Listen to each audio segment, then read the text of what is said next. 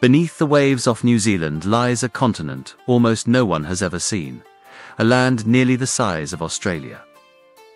Yet hidden under the sea, scientists call it Zealandia, but another name is rising from the deep. Te Riu-a-Māui, the Basin of Maui. In Maori tradition, the great explorer demigod Maui cast his magical hook into the ocean and hauled up the land we know today as New Zealand. The North Island is the fish, the South Island, Maui's canoe, and the smaller islands, the anchor that held it in place, with the new name, Te Riu-a-Māui. This hidden continent is imagined as the great hull beneath the waves, the basin beneath the canoe, a reminder that our world is shaped by both story and stone. But behind the myth lies a geological heavyweight. Zealandia stretches nearly 5 million square kilometers, yet 95% of it is underwater. Only New Zealand and a few scattered islands break the surface, the mountaintops of a drowned continent.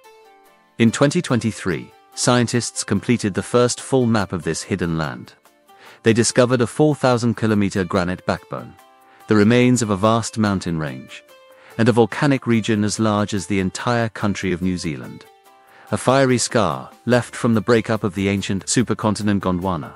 Parts of Zealandia may be over 1 billion years old, older than many continents above sea level. Zealandia changes how we understand Earth itself. Continent formation, supercontinent breakups, volcanoes that shaped oceans, and how land can drown, drift, and wait in silence for millions of years. The recognition of the name Te Riu-a-Māui bridges indigenous knowledge and cutting-edge science, honoring the people whose stories have long connected land and sea. We stand on the peaks of a sunken giant, a continent hiding in plain sight, now finally mapped, named, and given a voice. From ancient fire to Mbori legend, from the ocean floor to global science, Te Riu-a-Māui reminds us that our planet still holds secrets worth exploring and worth honoring.